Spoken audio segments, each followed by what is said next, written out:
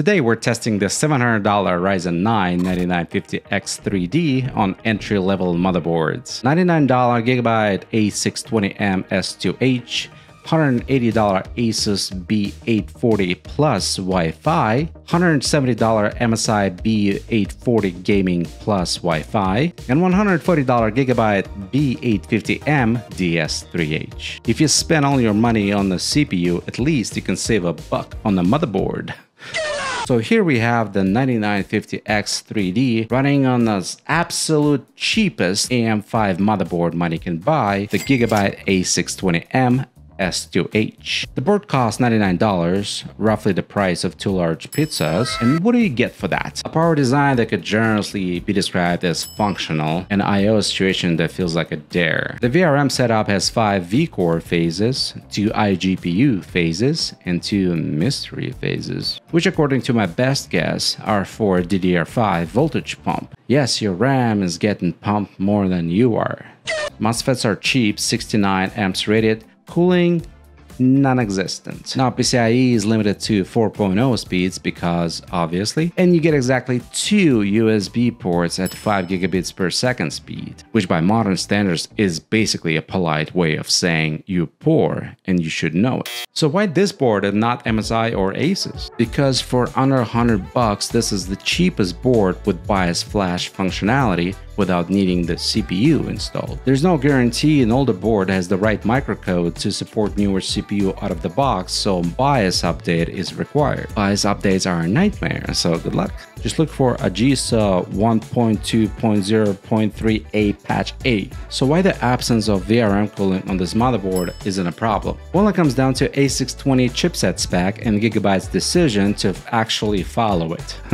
See, TDP is locked at 65 watts with peak power tracking limit of 88 watts. Translation: the Ryzen 9 9950X3D can run, but it can walk. Run a Cinebench test and you'll see the limitation in action. CPU utilization hovers around 70% and the final score behavior mirrors an 8-core AMD chip. So what if you try to unlock the power? Change VRM power delivery to extreme? Yeah, no. The power limit stays limited. Precision Boost Overdrive, PBO, AMD's automated overclocking tool, is not a 620 chipset feature. No VRM cooling is not an issue. There's nothing to cool. The board just refuses to let the CPU hit power levels where overheating could be a concern. Let's see if $180 buys me less trash. Let me introduce you Asus B840 Plus Wi-Fi. It's B480 plus then Wi-Fi. It's not like plus Wi-Fi.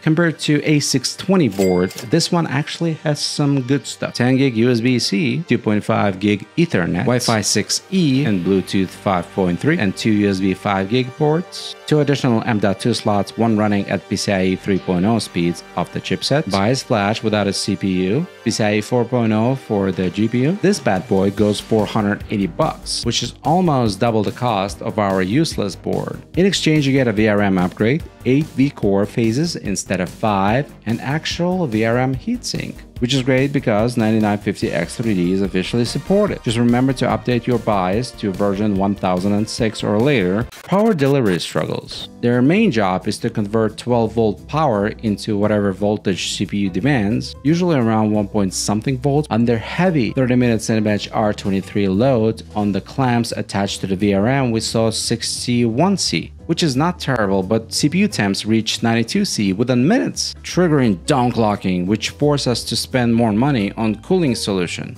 Why? Capitalism. No, it's physics. All the energy your CPU consumes? Yeah, that turns into heat, which needs to be dissipated. Air cooling in this all-core heavy workload just isn't enough. But gaming? Totally different story. Cyberpunk 2077 only pushed the CPU to 76C, which is fine. The reason? Core parking. Quickly, 3D V-Cache is only one of the CCDs out of 2. AMD's solution just disable half of the CPU. Peak engineering. Time to get wet. So if air cooling doesn't cut it, what happens when you switch to liquid? Enter the Cooling Master 360L AIO. With this, CPU temps during Cinebench run drop to 84C, manageable but still pushing limits. But here's where things get a little concerning. Even with AIO, the CPU can still hit 92C before AIO water pump and fans ramp up in speed. Now here's the part that worries me the most. VRM temperatures, Asus cheaped out. With liquid cooler, there's less airflow over VRM, which means the VRM heatsink needs to do the job. And it kinda did, hitting 72 Cs on the clamp. That's not the scary part. See this value? VDD-CR, VDD, VRM. That's the main power rail for CPU cores. And it's reporting 108 C. Yuck. Now MOSFETs are ready to handle upwards of 125 C, but long-term exposure at these temps, not ideal. Plus the spec for this power rail is 8200 C under heavy load, which means this board is pushing well beyond what's recommended. So your fancy 9950X3D is stuck with a board that's one Cinebench run away from a meltdown. But what about 9800X3D? That VRM sensor only reports 71C during Cinebench run. So clearly the issue is not the chipset spec, but the VRM design. And here, where Asus cut corners. They charge $180 for this board. They used cheap MOSFETs, 60 amp rated. They added 3 more phases compared to the $100 board, slapped the heatsink, and call it a day. You don't just solve VRM design by just bolting on more metal. That's how you end up with a motherboard begging for a safe word. Like button, click it. Also, the B840 chipset isn't to blame. It's just a design choice for entry-level motherboard. And if you're spending $180 for this, you might just want to ask yourself, what the f?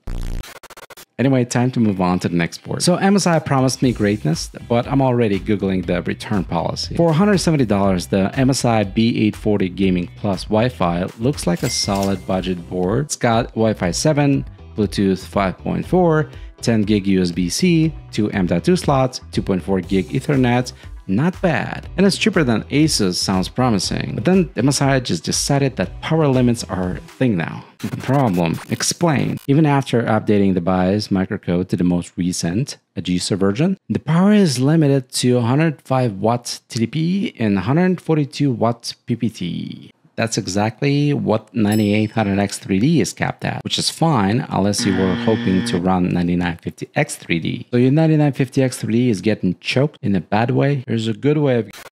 Very weird product segmentation approach. Shameless. Asus B840 board we just talked about runs 9950X3D at full power, even though its VRM gets hotter than a Windows laptop left in the backpack. What it's actually good for. If you pair it with a 9800X3D, you're good. It runs cool and all. 79C on VRM, stable, happy. Finally, something that might not suck. Now we're diving into Gigabyte B850M DS3H. Now let me tell you, the difference in VRM quality here is night and day. The cool new thing? SPS, Smart Power Stage. Gigabyte stepped it up by switching from traditional high-side, low-side MOSFET setup to the SPS, Smart Power Stage. Made by onsemi and rated at 80 amps peak power. This is fancy tech where the high-side MOSFET, low-side MOSFET, and the driver circuit all live in one package. Even though SPS is more expensive, they use repeaters, aka doublers, to keep the costs down. The idea is to take one signal and turn it to 2 phases. Sounds cool, right? Well, no. VRM limit. In theory, the voltage regulator module's job is simple. Convert that 12-volt energy from power supply to whatever CPU is demanding. And phases are handled by PWM controller. The controller sends the signal to a phase that charges up to the appropriate voltage that gets cut. And more phases mean a cleaner signal. However, to save a buck, manufacturers use a cheaper controllers with a limited number of lanes that send the signal that gets split in 2. In other words, one signal, 2 phases. Here's what repeaters look like on Asus board.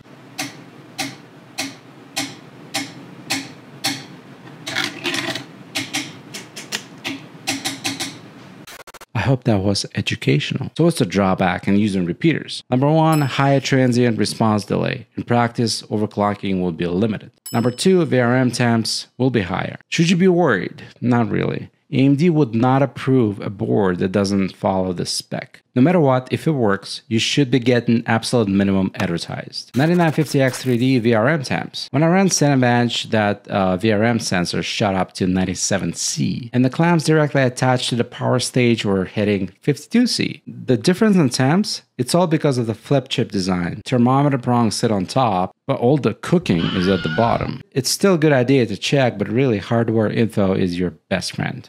Get used to it. Just for fun, let's swap to the 9800X3D for a quick look. 38C on clamps and 63C reported. Big difference, huh? $140 well spent. That's a steal, right? For that, you get decent features and I/O. We're talking PCIe 5.0, the holy grail for the latest GPUs and NVMe SSDs, allegedly. Similar to the MSI board USB configuration, 10 gig USB-C, 10 gig USB-A, 2 5 gig USB-As. And whatever the this is, please leave a comment, let me know. What if you need Wi-Fi? Fork out extra $30 and go with the B850 Eagle Wi-Fi 6E for $170. Here's the real talk. This Gigabyte B850M DS3H is the only entry-level board that can handle this 9950X3D without setting itself on fire. And it's the cheapest one out of the three. Strange! So here where we stand. Gigabyte A620M S2H. Yeah, not happening. A320M S2H is a legend. Asus B840 Plus Wi-Fi. It's fine for your 8-core CPU, but 16-core in there is just suddenly you have a VRM space heater. It's trying to gaslight you into thinking you need to spend more money to be worthy of 16-core chip. Now MSI B840 Gaming Plus Wi-Fi. You want a TDP limit of 105? Now Gigabyte B850 DS3H, this is the one that actually has some potential. Not the best, but solid. And if you need Wi-Fi, get the Eagle version. If you want the real motherboard, just bite the bullet and step up to X870 boards. Think Gigabyte X870 or Elite Wi-Fi 7. $100 more, better I/O, 71C VRM, no suckage. These boards are meh as hell, no cap rezo higher, for real.